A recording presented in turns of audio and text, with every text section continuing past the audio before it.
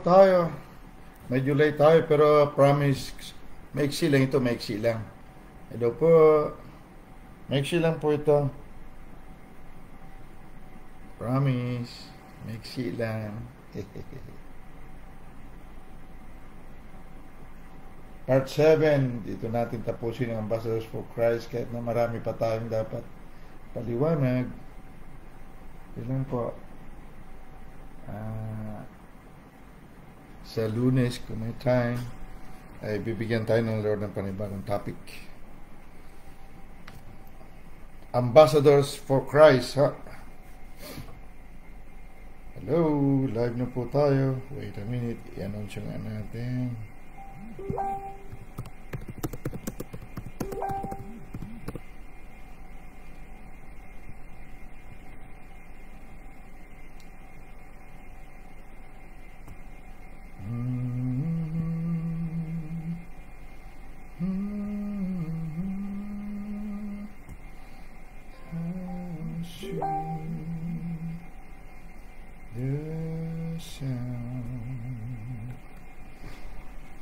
Live na po tayo.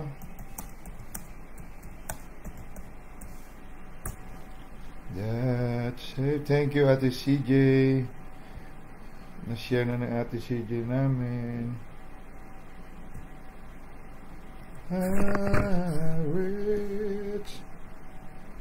Rich. Live na po tayo. Mahalaga po ating pag-uusap kahit maiksi. Gusto ko pong natalakay na rin naman natin ang halos lahat nito noon sa mga previous videos, but gusto ko pong ulit-ulitin sa atin ang mga kasaysayan o ating original na katauhan bilang mga anak ng Diyos. Friday ngayon, alam ko maaring busy ang karamihan.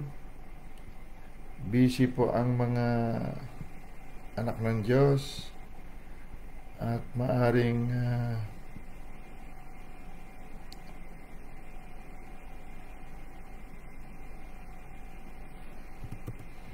okay, mamaya pwede naman mag-reply, ano pa? So it's okay.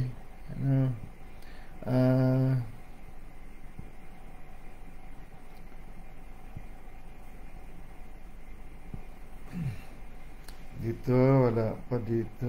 Okay. May dalawa na dito. Mag-inang masugid. Alright.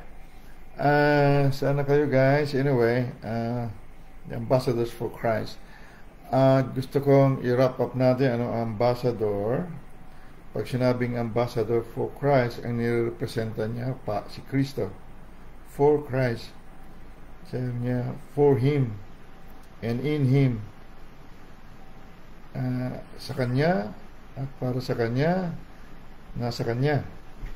So, hindi pa pwedeng ambassador ka ni Kristo o tayo nang hindi po tayo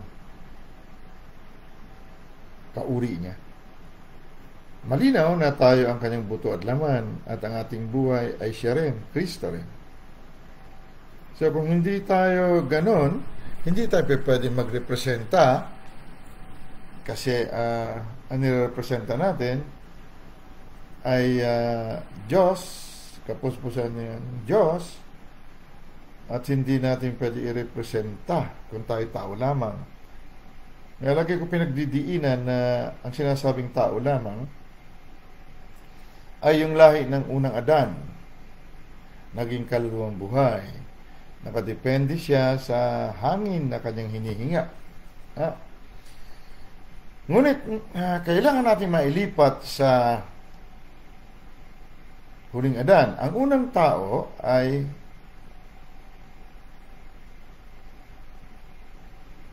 living soul o kaluluwang buhay o tagalupa, sabi sa 1 Corinthians 15. Ang ikalawang tao. Sinabi na ang ikalawang tao ay mula sa langit. Ang ikalawang tao na ito ay huling Adan. Hindi po siya ikalawang Adan. Siya ay huling Adan, ngunit ikalawang tao siya. Dito sa ikalawang tao na huling Adan, meron siyang lahi. Ang lahi po niya ay siyempre katulad niya, no? Kawangis niya at katulad niya, sila din ay mga espiritu na nagbibigay buhay. So kung ang isang Kristiyano, kapag hindi niya na halungkat at napagtuunan ng pansin, wala po siyang katalo-talo sa kanyang mga kalaban. Dahil ang kalaban po natin, trouble audio, what? We're having trouble playing this video now. Come on, guys. Don't talk to me like that. Dahil kung hindi siya ganyan, hindi siya espiritu o Elohim, ang kanyang mga kalaban po ay Elohim, espiritu. So ano ang laban ng hindi espiritu o laman lamang sa espiritu na dating mga anghel? Wala siyang kalaban-laban.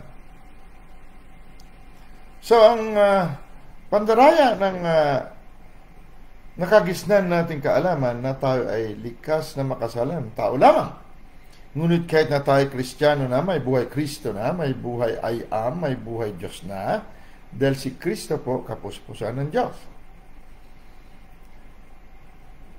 Patuloy tayo nananangan sa buhay tao lamang. Tingnan natin ha, mag-review tayo saglit ha, mag-review tayo. Efeso 6. Aklat ng Efeso 6, chapter 6. Punta tayo sa verse 12.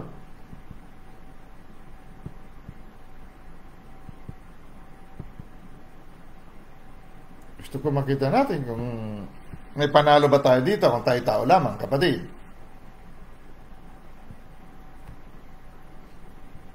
Dito, sa Tagalog, sapagkat ang ating pakikibaka, tayo, hindi Diyos, ang ating pakikibaka o pakikipaglaban ay hindi laban sa laman at dugo.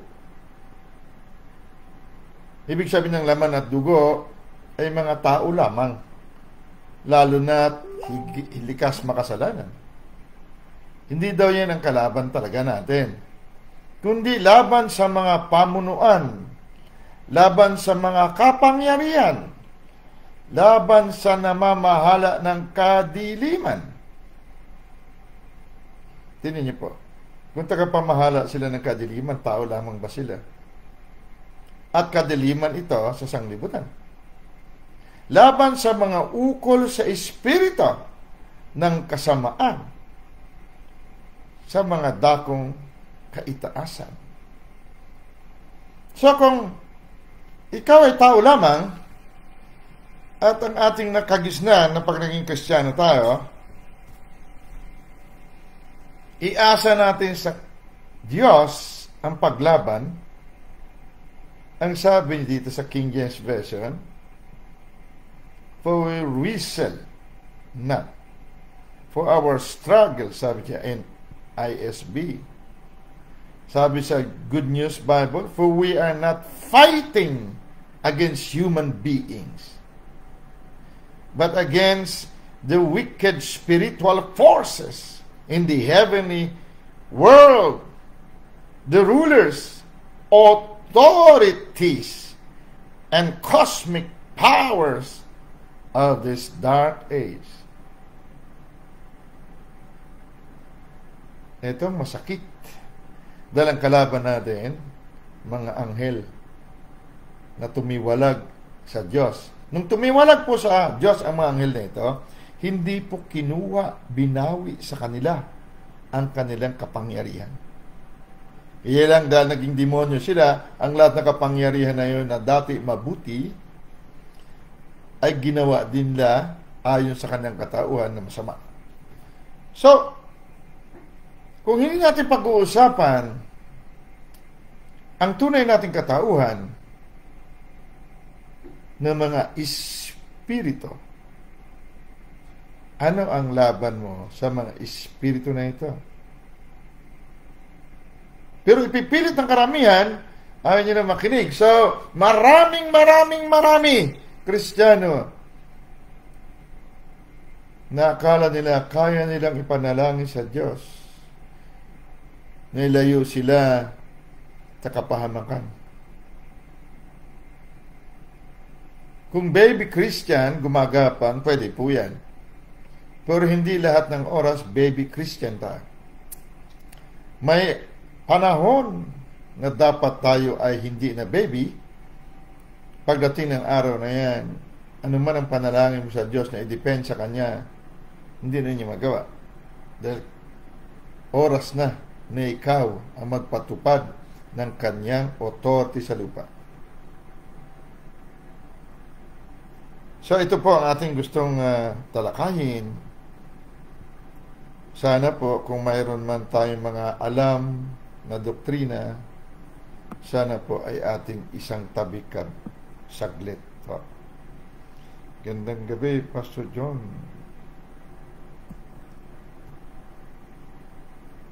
Tingnan natin kung sino kalaban natin. Tingnan natin sa aklat ni Timoteo, paano tayo lumaban? Sabi niya, ang ating kalaban. Ang ating kalaban. Ang ating kalaban ay espiritu.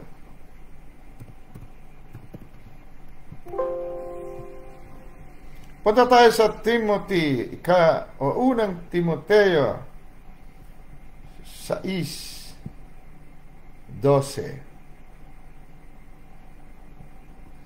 Labanan daw natin ang demonyo dahil ang laban daw natin ay hindi sa human being, kundi sa mga espiritu, hindi po tao.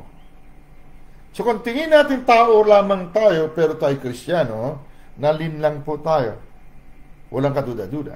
Dahil ang kalaban po natin, demonyo, espiritu, hindi po pwede na itapat ng Diyos ang tao lamang sa demonyo o sa espiritu. Hindi pwede yun. Unfair naman ang Diyos kung ganyan gagawin niya. Sa unang Timoteo 6:12, ang sabi dito, fight the good fight of faith. Lay hold on eternal life, whereunto thou art also called, and hast professed a good profession before many witnesses. Lay hold on eternal life.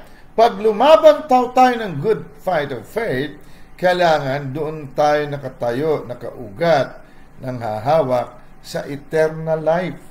Ang eternal life po, buhay Diyos. So, paano mong labanan ang hukbo ng kadiliman? Paano natin labanan ang mga espiritu na ito? Rulers ng darkness of this world. Kung ang pinanghahawakan nating buhay ay buhay tao lamang. Sabi dito, makipagbaka ka ng mabuting pakikipagbaka ng pananampalataya. Manangan ka sa buhay na walang hanggan. Ibig sabihin, pag lumabang ka, ang iyong kamalayan, ang iyong mindset, ang ating katauhan ay sang-ayon sa buhay Diyos. Yan ang sinasabing manangan sa buhay na walang hanggan. Dahil kung tao lamang, hindi po yan buhay na walang hanggan. Mamaya-maya lang, wala na po yan. Nagas niyo pa. So, iksaan lang natin ito kasi late na tayo. Sana, mahaba tayo. Okay. Pumunta tayo sa ating talata dito sa Matthew chapter Lucas pala. Sorry. Lucas chapter 10 verse 19. Luke chapter 10. Ito ang mga ambassador for Christ. Pero may kaibahan nung wala pa silang buhay Diyos. Kaysa sa ngayon. Lucas chapter 10 verse 19. Tubukin na kagad natin.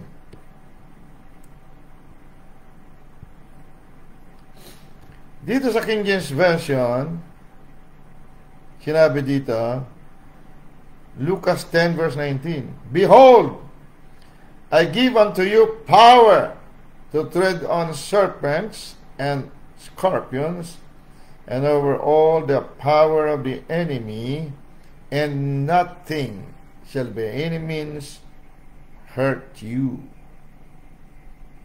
Pero mas gusto ko ang translation ng Good News Bible. Listen! Makinig ka! Kung hindi ka nakinig, wala ka nito. Dahil ang pananampalataya ay galing sa pakikinig at pakikinig ng salita ng Diyos. Sa Good News Bible, ganito, Listen! I have given you authority so that you can walk on snakes and scorpions and everyone and overcome all the power of the enemy, and nothing will hurt you. Father, salamat po, Abba, Daddy, sa iyong authority na binigay sa amin.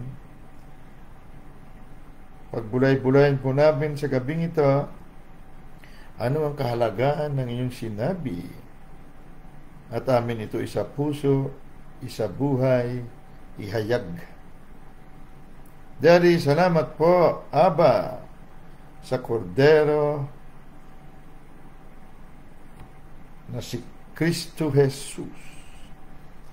Ang kanyang dugo na from everlasting to everlasting na sumasagot sa amin ang kanyang righteousness. Our righteousness shall always speak for us. Father Almighty, salamat, Daddy Holy Spirit, sa paggabay mo sa gabing ito. At amin pong unawain ayon sa aming kaisipan na binigay mong bago kaisipan ni Kristo Jesus. Ama, salamat sa paghuhugas.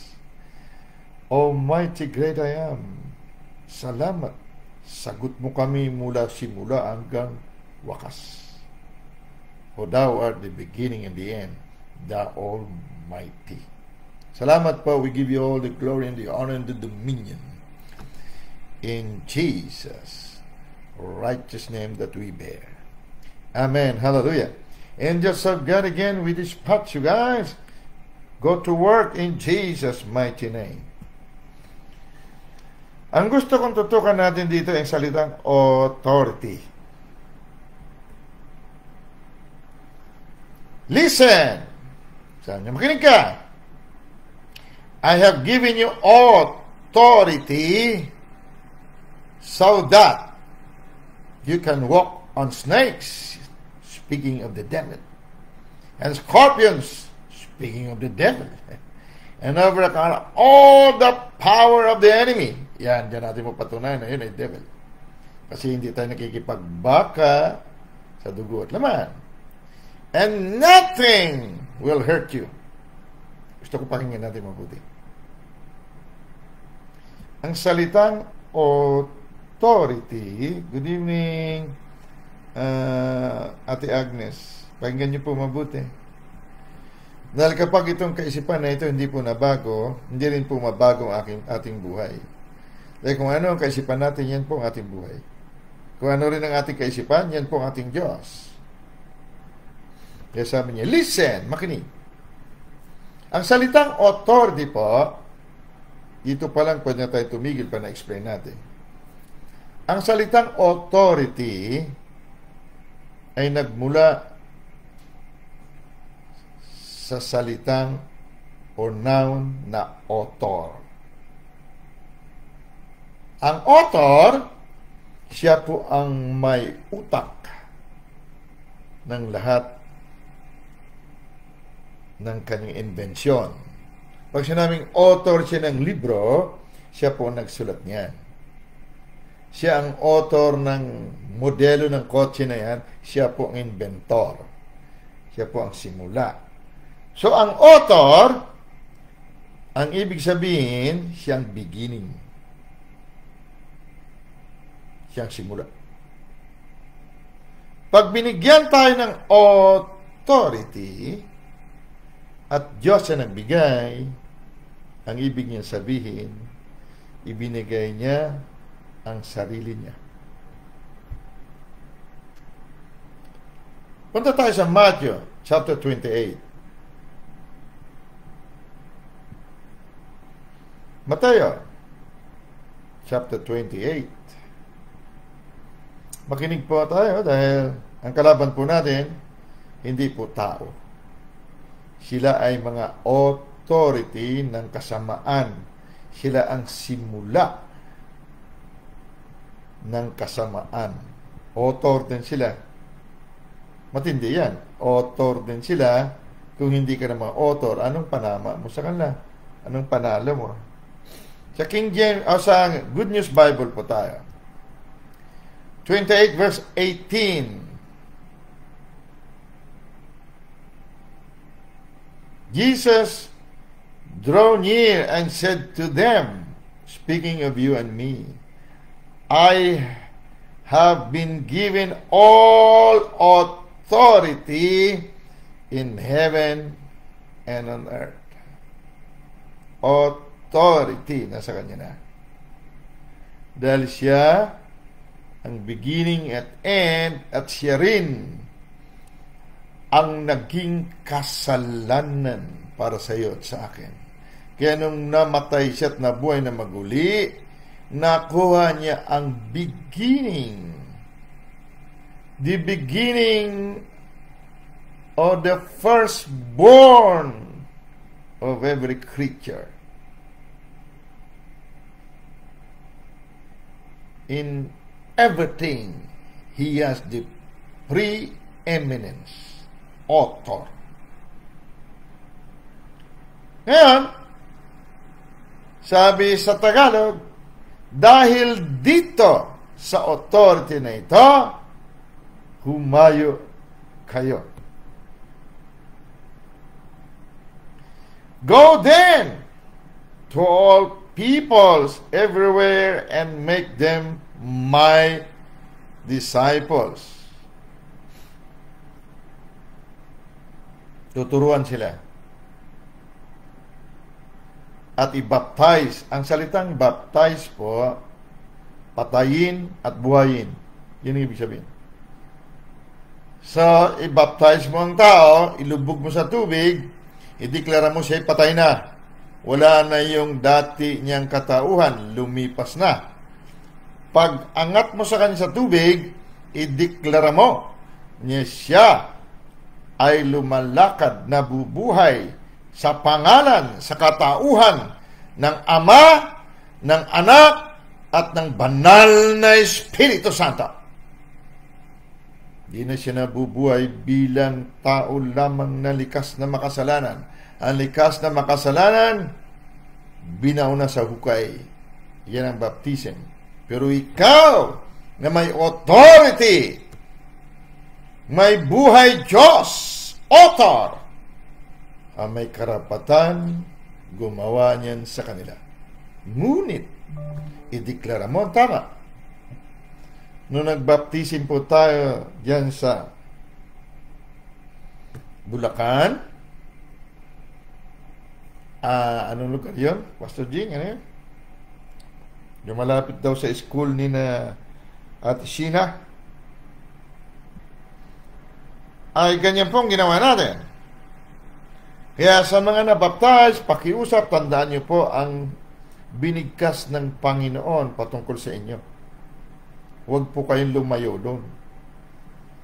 Ang bawat binaptismuhan po natin, pinatay natin ang kanilang lumang katauhan, ngunit nung umahon tayo sa tubig, Ang bawat isa sa inyo may proklamasyon ng Panginoon.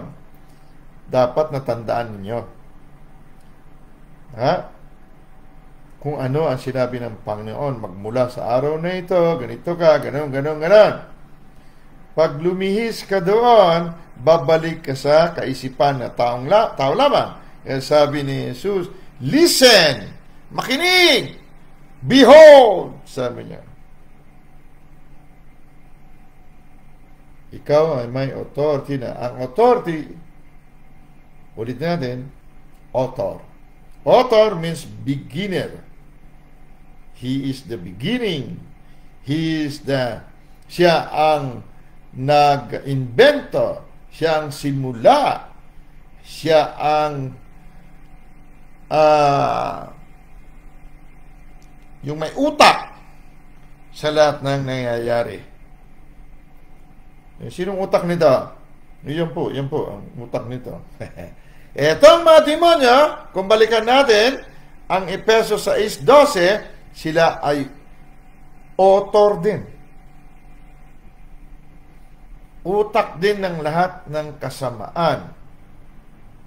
Tingnan nyo po, balikan natin ang Efeso 6:12.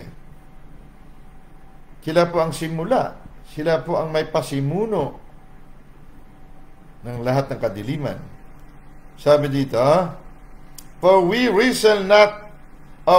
are not fighting against human beings, but against the wicked spiritual forces in the heavenly world, the rulers, authorities, marami sila, and cosmic powers of this dark age. They are the authorities, author, beginner, inventor.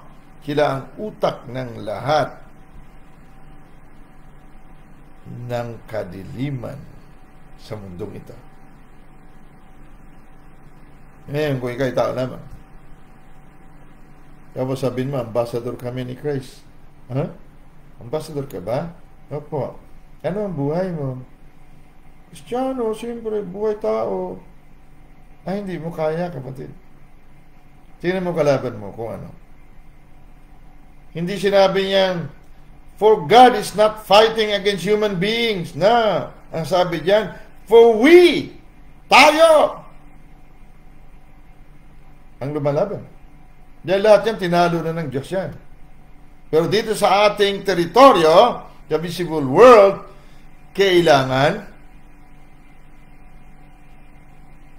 maganap yan. It's one thing to be saved, but it's totally another thing to be delivered. It's one thing to be set free, but it's totally another thing to be made free. Kaya, maraming tumanggap sa Panginoon, pero hindi delivered. Bakit? They still believe, naniniwala pa rin ang karamihan na sila'y tao lamang. Paano mo labanan ito? Mga author, beginners, sila nagsimula, mga utak ng kawalangian, spiritual forces in heavenly places, wicked, rulers, authorities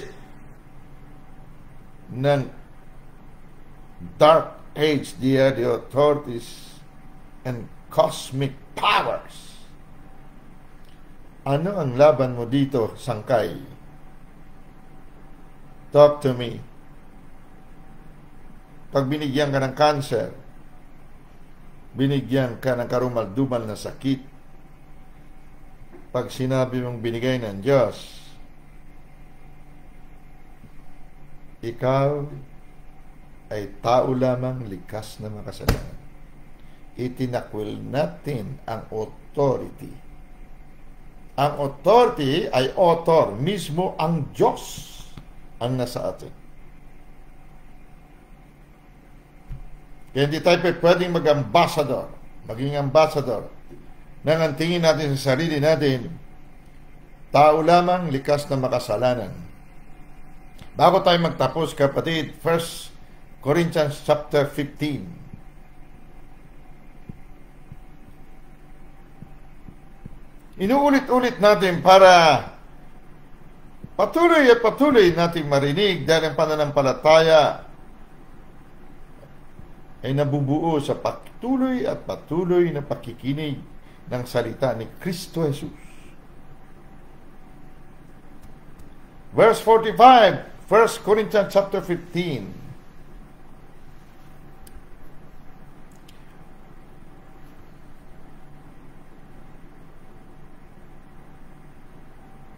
Dito sa Good News Bible, maganda ito eh. For the scripture says, verse 45, the first man, Adam, was created a living soul. He was created. But the last Adam is the life-giving spirit. Hindi siya nabing created.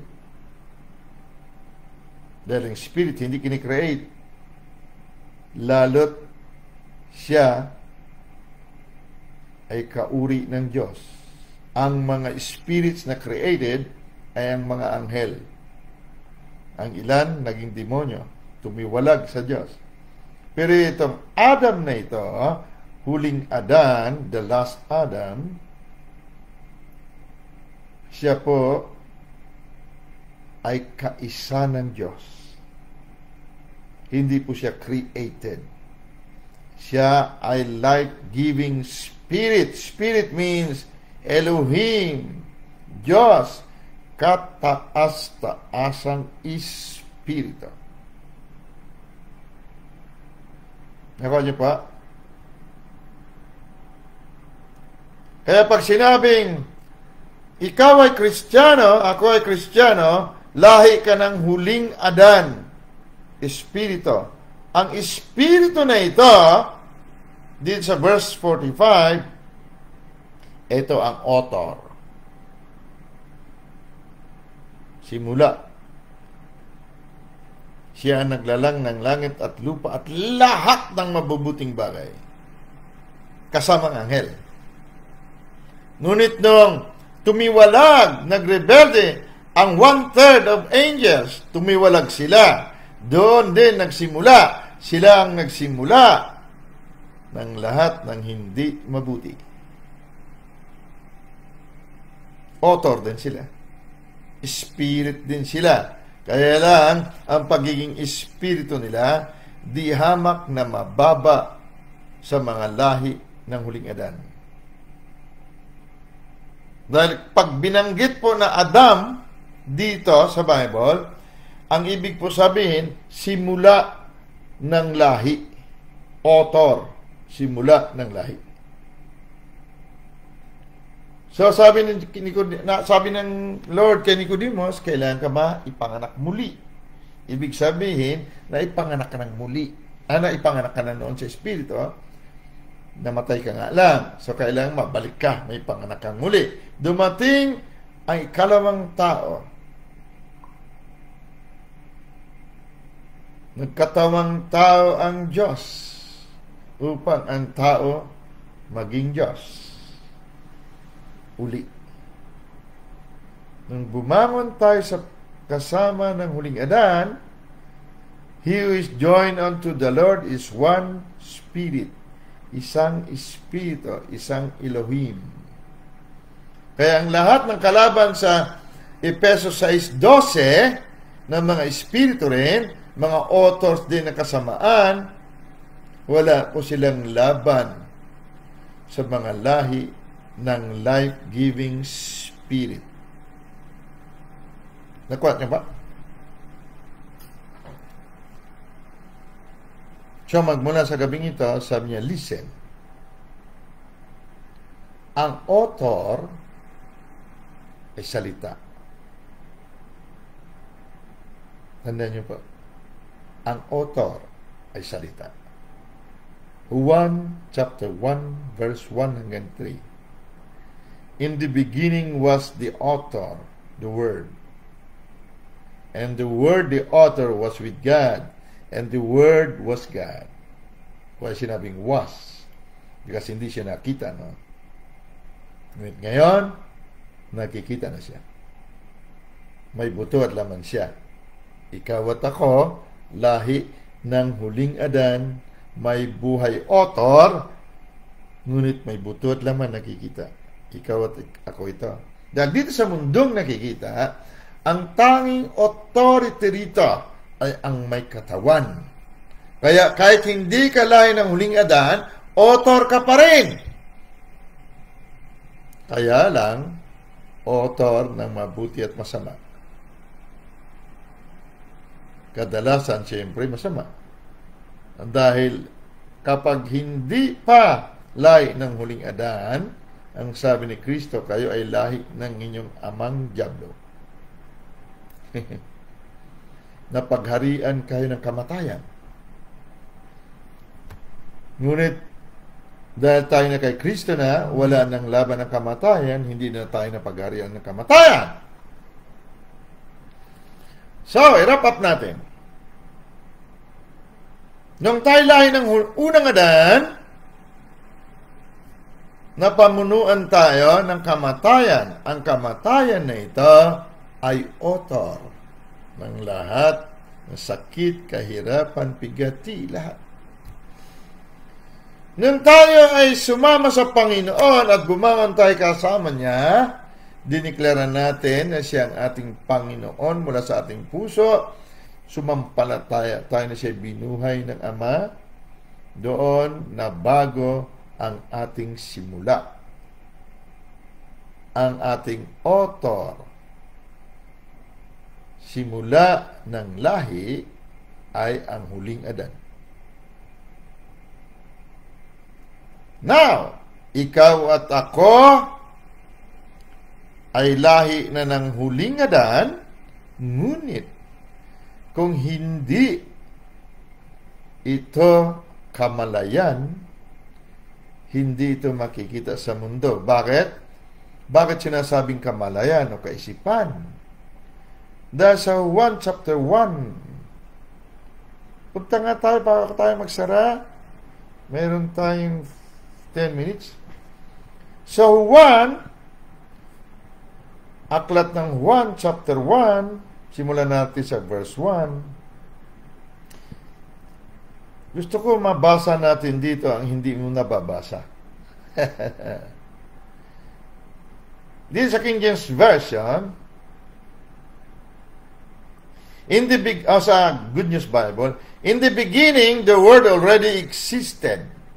The Word was with God, and the Word was God.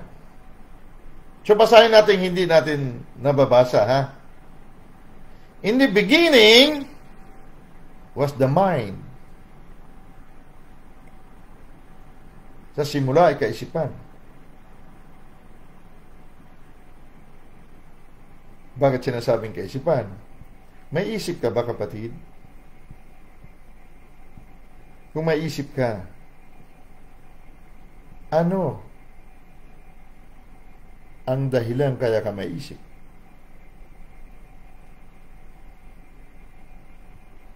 Bakit kaya may isip? May laman bang salita ang iyong utak? Pag sinabing kaisipan, hindi ba ito'y mga salita sa iyong kaisipan? Kung wala kang laman na kaisipan o salita, may kaisipan ka ba? Kaya nga kung may laman na kaisipan ang loob, anuman iniisip niya sa loob niya, ganyan siya. Mayroon siyang inner talking. Meron siyang conversation sa loob. May pag-uusap sa kanyang loob dahil ang loob ng tao ay puno ng salita. Ang tawag diyan, kaisipan. So as a man thinks in his heart, so is he. You can never have a thinking unless you have the Word. kapag wala tayong salita na narinig, wala tayong kaisipang salita.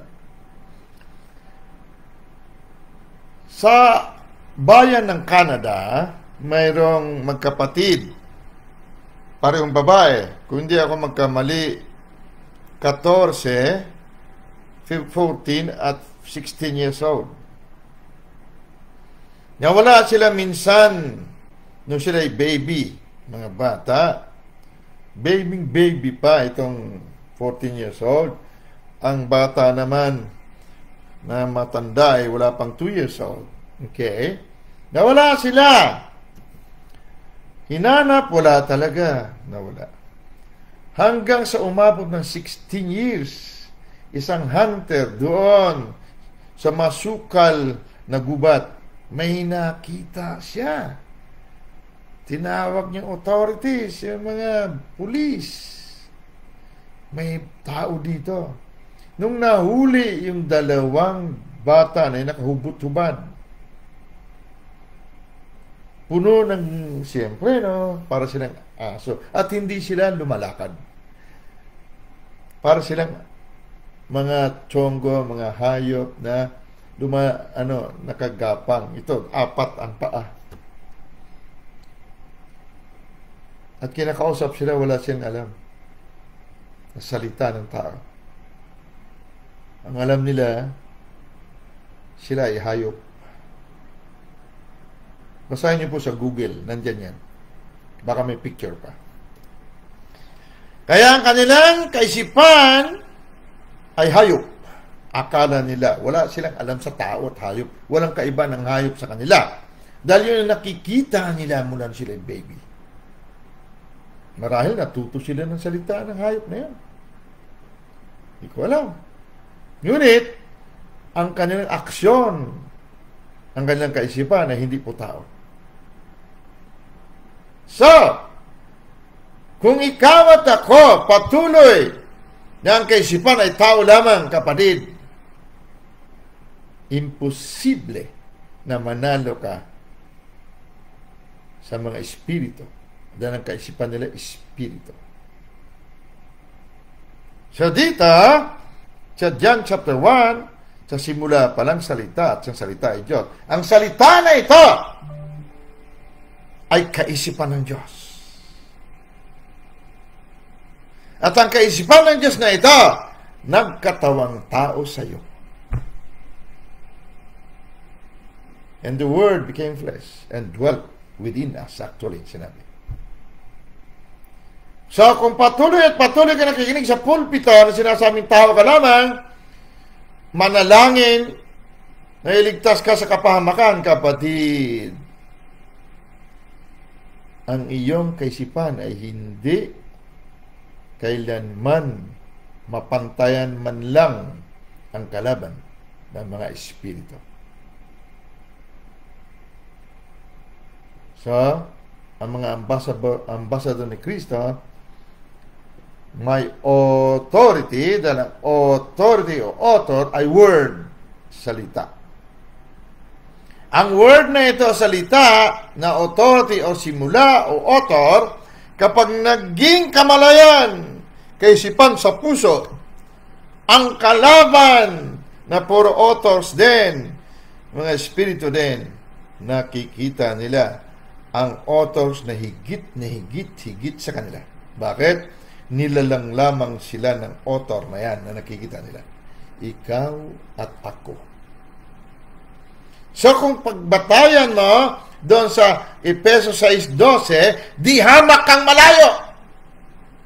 Ang labanan ay unfair. Mismatch tawag doon. Bakit?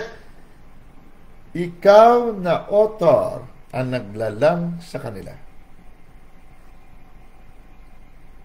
Dahil in the beginning was the author, the Word, and the Word, the author was with God, and the Word was God. But this author, this God, this Word, this mind became you and me. Kaya ikaw ang buto at laman o nakikitang author. Dahil iyong kaisipan kaisipan na ni Kristo na naglalang ng langit at lupa.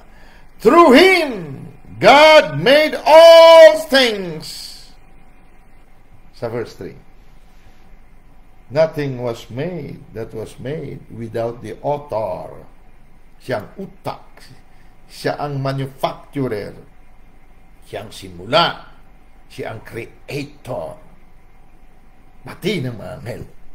At yung mga nagrebelde, ginawa nilang demonyo ang kanilang sarili. Pag nakita ka, kapatid, because you have the authority, sabi ni Kristo kanina, sa Lucas, listen! Behold!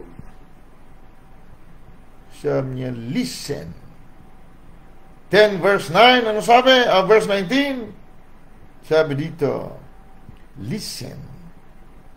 Pag sinabing listen, word, salita, ang pakinggan mo. Sabi niya, verse 19, may 2 minutes tayo. Lucas 10:19, tandaan mong talata na ito, kapit. Sa Good News Bible, listen! Ibig sabihin, salita, author.